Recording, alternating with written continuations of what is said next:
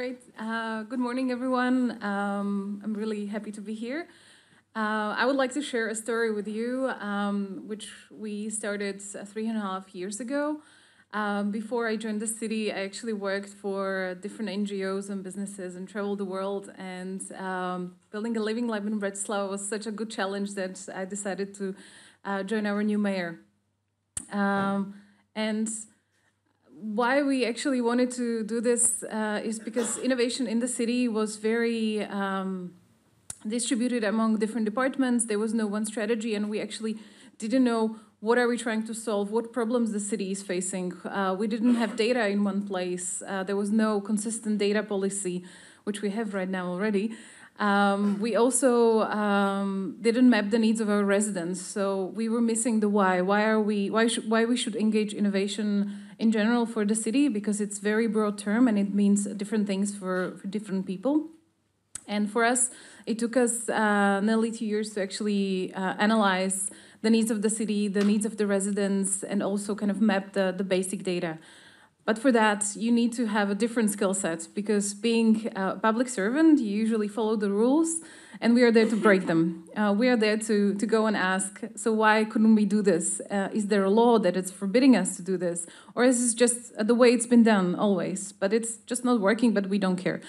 I'm not saying that my colleagues don't care, they do very deeply, but we needed to allow them a safe space to actually play and explore different options to find ways to find solutions for the challenges we're facing. And in past 3 years, we had plenty of challenges to face, which we didn't expect. And we were also, we heard it a lot today about cooperation, and the City Hall was very siloed, and we started to cooperate across departments because these challenges we can't solve alone. So what we started with was creating value for the residents and stakeholders and mapping out where the city is. We've decided to tie our strategies and what we're doing with SDGs. So we partnered with the Joint Research Center of the European Commission to actually map out where the city is with all the 17 goals. So we have kind of the baseline for where Bratislava is and where we need to go if we want to reach our SDGs by 2030. We also have another challenge. In the past 2 weeks, we've received information that we are one of the 100 cities that needs to become or wants to become climate neutral and smart by 2030. So that's going to be a challenge as well. But right now, we started to build tools and competencies in the city and across our partners to actually be able to do that. So, to show you some examples, this was one of the first projects we've actually tackled. This is one of the main streets in the city of Bratislava. It's called the Shopping Street. It hasn't changed in a long time. And when we were looking at the definition of the why, what are the problems we think we're facing?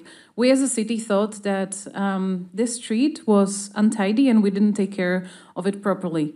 But when we went outside of the city hall and we actually started to talk to people, we engaged them on the streets, we observed them, how they behaved, and it wasn't that the street was unclean or that it was like some of the management problems we were observing with cleaning services, but it was more about we would love to have a chair here, or we would like to build a small pocket garden in here, or we would like to have a green wall.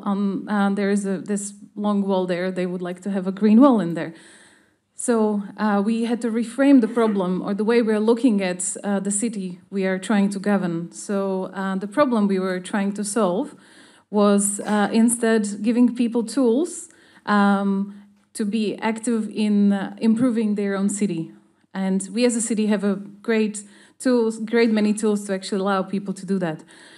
So we went through a process of design thinking. So since we had a problem, we engaged our residents to tell us what they would like to do with that problem. So we did lots of brainstorming sessions and workshops. You can see lots of post-it notes on the wall where we gathered lots of data. We had to analyze the data, cluster it, and use democracy for our needs. So we've actually went outside before Corona And we asked people, tell us what would you like to do outside. So we've gave them little cards where they could play with us and tell us what are your top 5 solutions that you want to see within the city. And we will try to create tools to do this. Out of this process, we've actually managed to build a crowdfunding campaign to plant trees within the city and allow people to actually come and plant trees with us. We've started with €5 per tree, and so anyone could actually donate and be part of beautifying the city. Also, one of the key things people were missing were community gardens. So they wanted to have community gardens across in their neighborhoods. And for us, since we own a lot of land across the city, we've actually identified pieces of land that could serve as a community garden to speed that process up. And as you can hear, these are not really technological solutions. They are more kind of engagement of people, but technology is a great tool because that allowed us to bring people closer to these solutions because we've built websites around this and also crowdfunding campaigns. So we went outside and we tested with lots of people. And then there are other things I would like to share with you because this session is about living labs. So we thought, okay, so if we can do this with people, we would also like to do this with universities and businesses. Because as the city, we have lots of challenges and we don't have all the answers. So we wanted to create a safe space where we can do experiments with either university research teams or startups, scale-ups, and these are the topics we've identified as the largest challenges for the city. So, as you probably all know, it's a little bit harder to run through all the administration, but we've managed to find ways with the why kind of approach. And we've decided to run pilots and put air quality sensors across the city to actually gather data on air quality. And also we've wanted to engage teams in more digital solutions. So for 3 years, we've been running a citywide Climathon. It's an event that we run with our partners. Everyone's invited. We had, first one was fully virtual. The other ones were kind of hybrid. And we had people coming from 10 different countries, also research groups, that they wanted to solve the challenges we posted in front of them. From the first Climathon, we actually developed our multimodal mobility application, so mobility as a service application based on open source, because as a city we also decided to build all our software on open source, so we can share it with other cities. And this was a team of students that wanted to improve or predict how public transport will be late, and out of that we've actually scoped it out into a larger project that we could do together. Last year we actually worked with a team that is helping us out map climate vulnerabilities in urban planning. So we are trying to open up the city and allow other departments and find frameworks for them to work with these type of teams and try to find funding for it. So this was something we've managed to do within 3 years, but there are lots of different challenges in front of us. And we know that to be more successful, we need to cooperate a little more. So we've decided to build a public-private partnership, so build a network of partners that are active within the city. We will start with a coalition of the willing. So the universities, Comenius University is one of them, and Slovak Technical University is the other that will be working closely with us on actually creating an organization that will allow to solve the challenges cities facing. And we've decided to build together an innovative district. It's the area that's already looking into being redesigned. There is a headquarters being built by our very famous antivirus company ESET. They are here as well if you want to talk to them. So we're using the opportunity as the neutral player because we see cities as neutral players allowing this to happen when I talk to other cities, one of the most powerful tools the cities have is the zoning plan. So that's the way we can shape and improve the way the city is growing. And we would like to work with our partners closely into creating this innovation district that could look like this. These are the visualization of the ESET new headquarters. So we are very much looking into energy neutrality.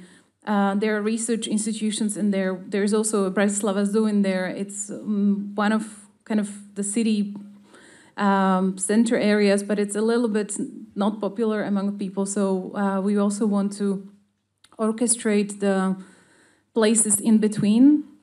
And why are we trying to do that is when we've looked at data over these past 2 years, excuse me, we've realized that SMEs that are based in Bratislava have low innovativeness, which means they usually take innovative solutions from abroad, or they're just not innovating enough.